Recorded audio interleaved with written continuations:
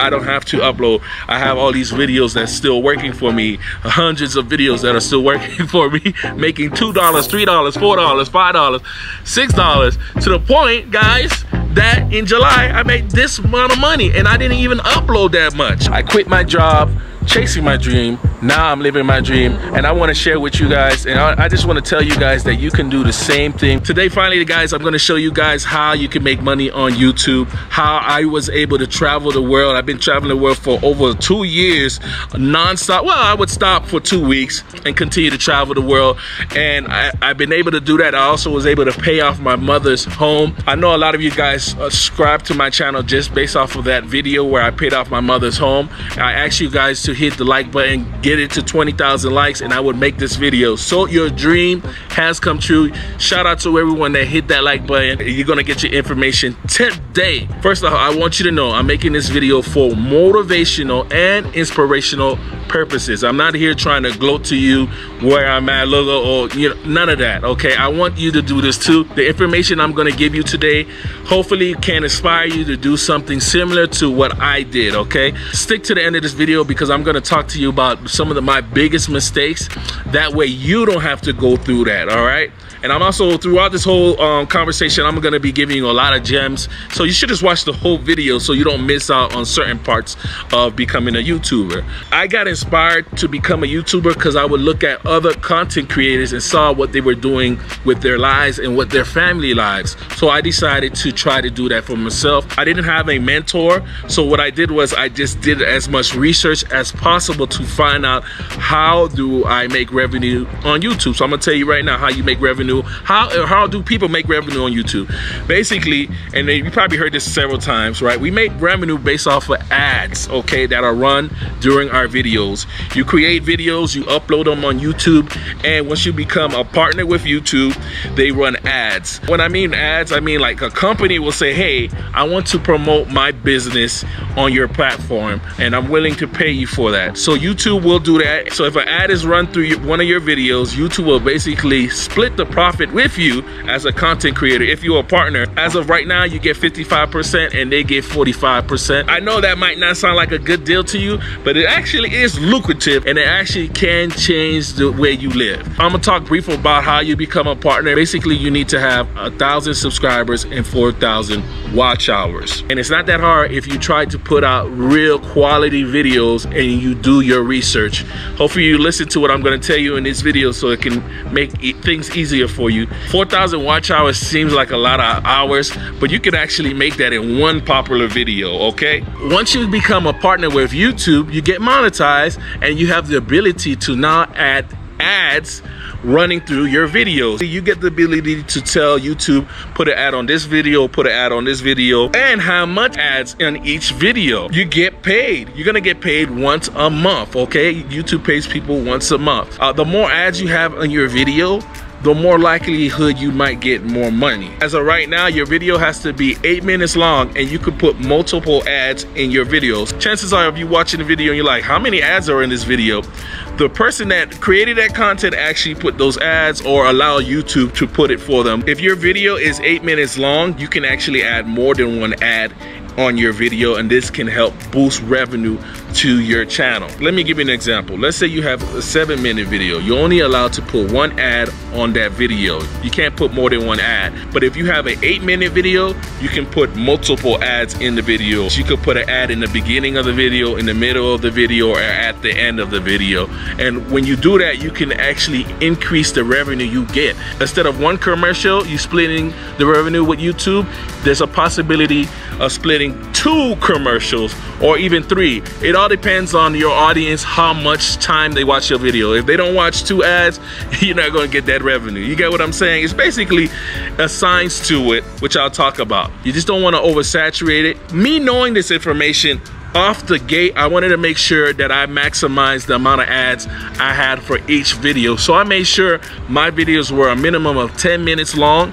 That way I could actually have more ads in each video and possibly get a little bit more revenue coming in on my channel. Getting fully monetized for me was a very long process because I was covering various different topics, but when I got into the travel topic, I noticed my channel was growing, so I'll just focus on that. I realized people were interested in me going to Colombia, so what I did was I planned to quit my job. I saved enough money so I could live in Colombia for at least 3 months, and so I quit my job, I moved to Colombia, and I built my channel up, and to the point where I got it monetized and I got 1,000 subscribers. I want to tell you guys this: you can do this, but you got to be careful. You need to make sure that you have enough financial backing. I didn't just quit my job, I made sure I had enough money behind me, but I wanted this YouTube thing so bad, and I was willing to make sacrifices to chase my dream, and I actually was able to get that. Once I got monetized, my first check was around 200 bucks. All right, so I was like, oh, I was back home at my mother's house because my money dried up, and I was making 200 bucks. I was living in the back of my mother's efficiency, and it was tough, but I kept uploading to the point that following year, after I quit my job in January 2019, I made this amount of money. This amount of money helped propel me even further. So next thing I did was I moved back to Colombia. I had saved some money. I was working day labor at the time, and I was also doing YouTube. So I had saved some money. I moved to Colombia, and I haven't been back for more than 2 weeks since then. All right, I haven't been back, and here's how I did it, guys. So once I moved to Colombia, I knew that I was not making too much money on YouTube, but I knew that I can make some revenue if I upload every day. I wasn't a popular YouTuber. I was very small. Every time I upload, I would be lucky if I would get 2,000 views. So it was a blessing to get 1,000, 2,000 views. But I realized if I upload every day, I would see some form of income, which in the United States would not work, but in Colombia, I could sustain a particular type of lifestyle. And plus I had some friends over that let me crash over while I was still uploading every single day. So that $700 I made, it ended up repeating itself. I would upload every day, and by the end of the month, I would make around $600-700, and I would just go ahead and live my life based off that $600 over and over and over again each month. And to the point, by the end of that year, I had traveled the world. I went to Mexico, I spent some time in Colombia, I went to Japan, and I spent time in Thailand, and I spent time in Vietnam. All off of just doing that over and over again, just reinvesting my money into my craft, and then living cheaply, living meagerly, and I made this amount of money that year. That whole year, I made that amount of money. This budget is probably something you make at McDonald's, but I was making it traveling the world, and I made it work. I also was getting donations from my subscribers. As a YouTuber and you're small, it can be hard, and your audience knows this, but they find value in your content, so they want to help you out. So that's what happened with me. I found an audience that loved my content, and they would want to help me out. So they would send money to me directly to keep my travels pushing. So this is how I was able to survive. Mind you, there was something happening I did not realize. Even as a small YouTuber, I was increasing my money, and I didn't realize it because every time you upload a video, that video makes money, and it's not gonna stop to make money. This is the key you need to understand as a small content creator. It's gonna change when you get bigger, right? But as a small content creator, if you upload every day and your videos are evergreen, meaning that video can be watched years later and people still find value in it because you took time to make sure it was great quality involved and it was evergreen. Let's say you uploaded 200 videos last year. Each of those videos makes $2. That means you're gonna get $400 for that 1 month, and it doesn't stop. That money will continue to come to you. It's like compounding videos to compound revenue towards you as a small YouTuber. So if you're a small YouTuber and you're worrying like, oh, how I'm gonna afford this, just make sure you put your best work in creating the video. That video is gonna make money for you. It might take forever to make some money for you, but if you got 1,000 of those videos, guess what? You're gonna make $1,000 or more in the future every month, as long as you make sure your videos are evergreen. This is key, guys. My channel was growing based on that. That's how I was able to survive. Your channel's gonna grow as long as you keep uploading and you keep trying to create good quality content. It can take forever, but I guarantee guarantee you, if you keep trying to try new things while you upload, you will get to that point. In January 2021, I made this amount of money in 1 month. All right, I want to remind you guys, 2 years ago I made this in that same month, and then in that same year I made this amount of money. So I went from making this amount of money in 1 year to this amount of money in 1 month. And I've been doing this for a long time, guys. I won't tell you how long, but it got into the point where I have been able to just been financially stable and being able to securely pay off my mother's house. I think it's a blessing that it has gotten to that point, but I want you to understand something, guys. It wasn't easy for me. I'm talking about a lot of mistakes, a lot of uploads. We're talking about hundreds of uploads. I'm uploading like 30 videos in 30 days, okay? And then it has gotten to the point where I have to upload 30 videos in 30 days because I have so much videos out there that are still working, still getting views. Videos I made 2 years ago that are still getting views, that are compounding money for me. So that was how I did it. All right, some people don't have to go through that. Some people are gonna be lucky, they're gonna upload a video and it's gonna do phenomenal numbers for them.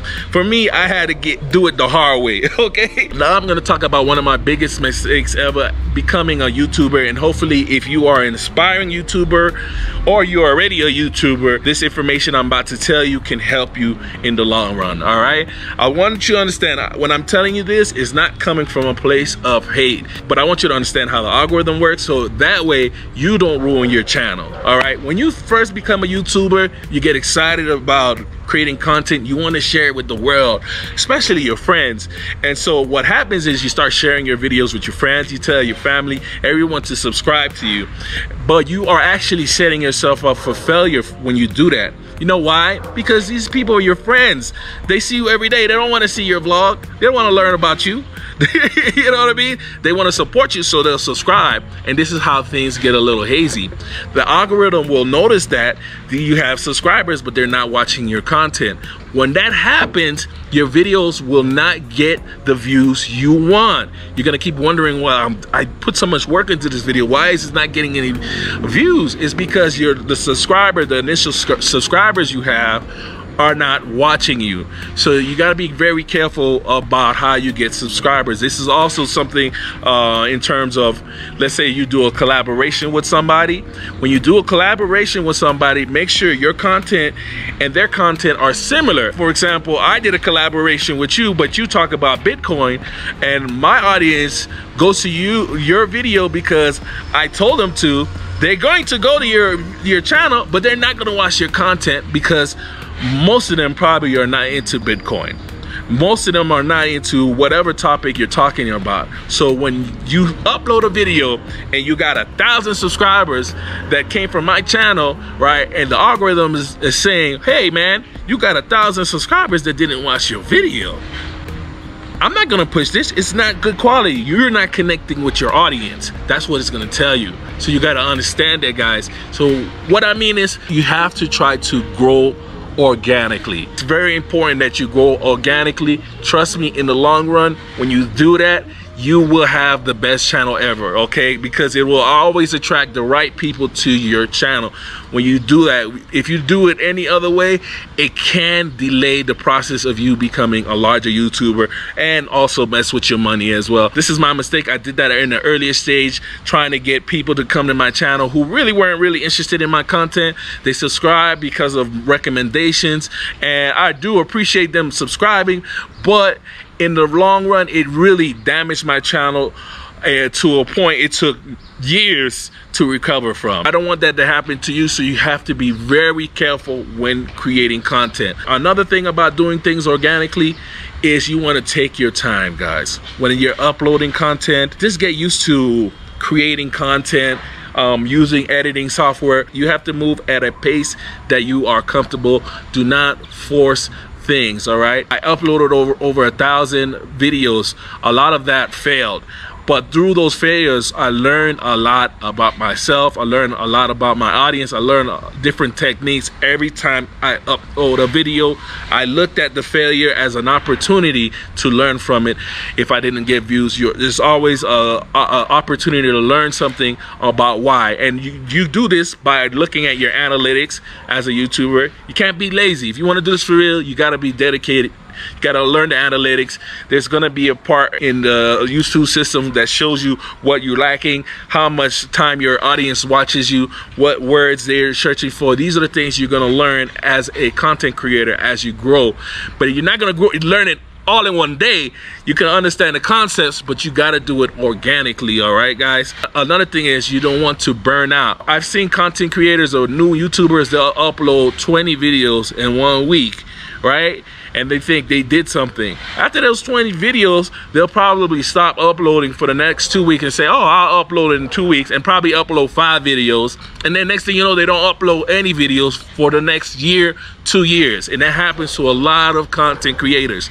So I'm gonna say this to you: get comfortable in your craft, and to the point where you can feel comfortable uploading on a daily basis.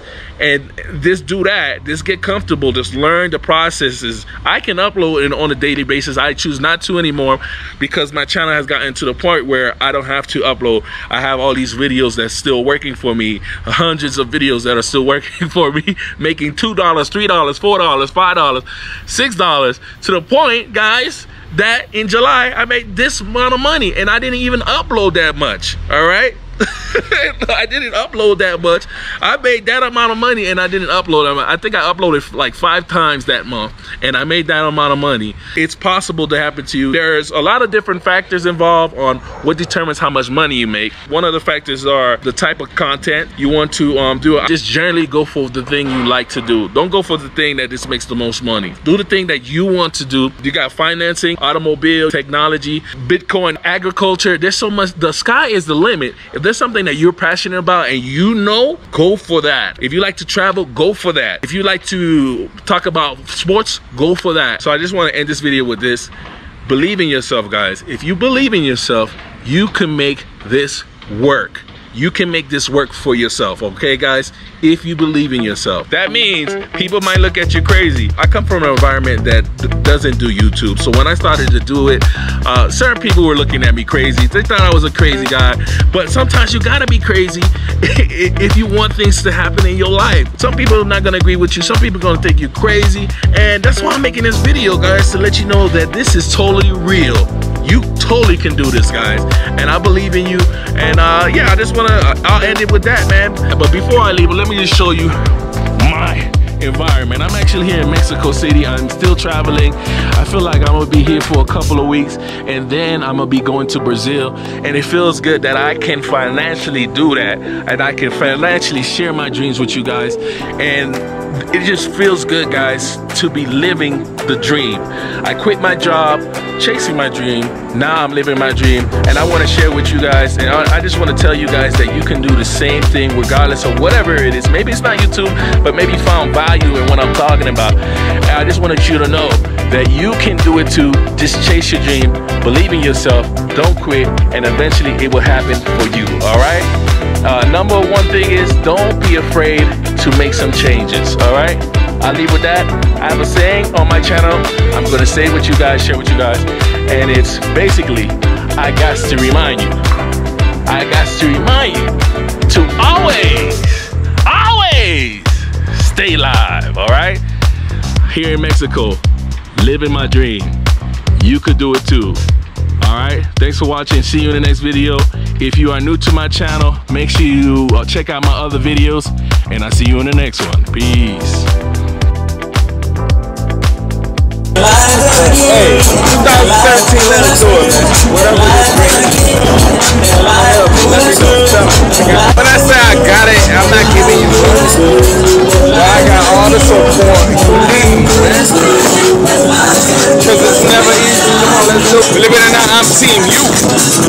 If I with you, I'm Team You, and I'm always pushing that. You already know this, man. Team You, I'm Team You. So, my people in United Kingdom, Canada, Australia, Israel, Turks and Caicos, Puerto Rico, Germany, Amsterdam.